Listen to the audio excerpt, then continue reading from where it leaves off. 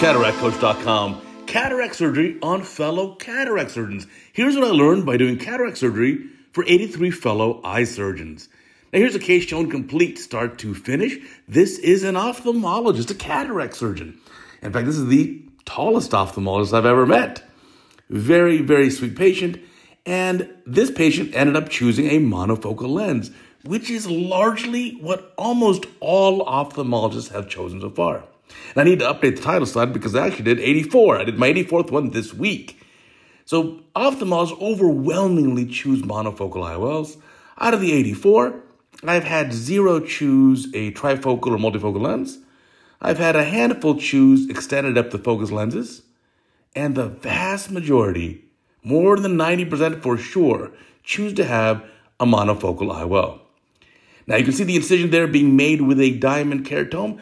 All these surgeons know for sure that they want a beautiful incision and a beautiful rhexis. Here we go, measuring out this rhexis here. If you look carefully on the cornea, there are some marks at the steep meridian. We are going to be placing a toric IOL here. So not only do these cataract surgeons or ophthalmologists want a beautiful capsular rhexis, they prefer a absolutely handmade capsular rhexis over a femtosecond laser one. Now, obviously, as an ophthalmologist, you know that makes a lot of sense. It's stronger. And if you can control it and create a beautiful rhexis like we're doing here for this patient, this is the best option, not a femtosecond laser. And so though patients may be wowed by the word laser, we as cataract surgeons know better. So there it is, 5mm rhexis measured exactly.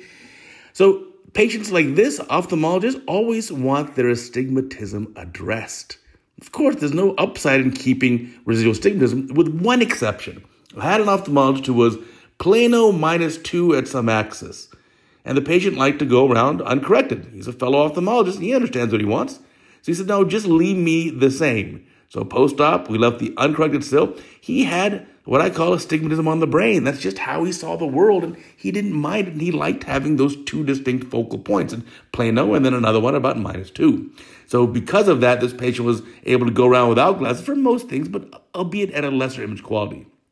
Now, these surgeons know what they want. So in the example here, this patient is hyperopic to begin with. And this patient wants to rather be +1/4 instead of -1/4. So there you go. Nucleus comes out pretty easily. That looks great. All of them want an intact posterior capsule as well, I assure you. But again, people who are myopic, if they want an ametropic outcome, they'd always choose to be a little bit -1/4, maybe even -1/2. Whereas those who are hyperopic, like this patient, I showed the calcs to him specifically, and he said, no, I'd rather be +1/4 instead of -1/4. So we chose that lens, and patient ended up essentially plano +1/4 at some axis. So basically just slightly above plano. So plus 0.125 strictly equivalent. And so, again, they know what they want. If they're very, very myopic, I've had patients who are -10 or more, they tend to choose a little bit of myopia. Maybe make them -1.5 or -2 post-op. That's very common. So to go from -12 pre-op to -2 post-op is just about ideal for these patients. Some of them do like a little bit of monovision. Now, what's interesting is these patients, these fellow ophthalmologists, they say the experience as a patient was totally different than what they thought. Isn't that interesting? So here we are polishing the undersurface of the anterior capsular rim, get all those lens epithelial cells off. We want this to be absolutely pristine and beautiful.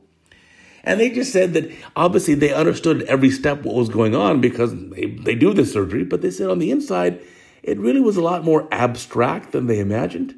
They could tell the 3 microscope lights. They could tell when the IOL was going in because it looked like a kaleidoscope of pretty lights. But they said really didn't have too much other information while they're paying attention. And a lot of these ophthalmologists prefer to have very minimal sedation. And so some want the standard sedation, some want actually very little. So here's a monofocal toric lens being planted in the capsular bag. We'll get that lined up at the appropriate axis shortly. These ophthalmologists who have cataract surgery with me, by and large, they want to see a video of their own surgery. And I know this, and I'm happy to provide it. And again, this video that we're watching, I did provide to the patient on post-op day 1. I did it for each of his eyes, and he just wanted to have a video of his surgery, and he enjoyed it very much, so I was very flattered. And finally, cataract surgeons love pseudophakia. They say, undoubtedly, wow, the vision is fantastic. I should have done this earlier. So even though we hear this from patients all the time, it's interesting to hear from a fellow ophthalmologist that, wow, it really is quite amazing vision, and they're very happy to be pseudophakic. So again, these are the pearls I've learned from being surgeon, fellow ophthalmologists. Again, now I did one very recently, a patient this week, and she came from out of state, dense cataract, in her 80s, and it had pseudoexfoliation as well. So in that one, they want as little trauma as possible, of course. Fortunately, that patient had very nice donor support, and everything worked out just great. But again, it's truly an honor and a pleasure to be able to operate on a fellow ophthalmologist. One day when someone does my cataract surgery, I'm sure I'm going to be super happy. But, I'm going to be super involved, too. I'm going to want to have a beautiful rexus, a beautiful incision. Remember what I say, that's your signature. I'll definitely want to video the surgery, and I'll definitely choose a monofocal lens, and I'll likely stick with at least some degree of myopia. Although hopefully in the future we'll have an accommodating IOL. Here at the end of the case here, you can see we put in some triamcinolone, just a little wisp of it. Also a little bit of dilute myostat, which is carbachol. Here's a sponge here with some anesthetic to help seal up the incisions. And we also put a small aliquot of preservative-free moxifloxacin for endophthalmitis prophylaxis. Incisions are sealed up beautifully, nicely constructed, barely nicking the limbal vessels. Pressure's a little high there. Maybe just tap the seal up. There we go. Get the pressure where we want it. And we're done with the case. Thanks for watching. Remember, check out retinarounds.com, our sister channel. So much great material. You'll love it.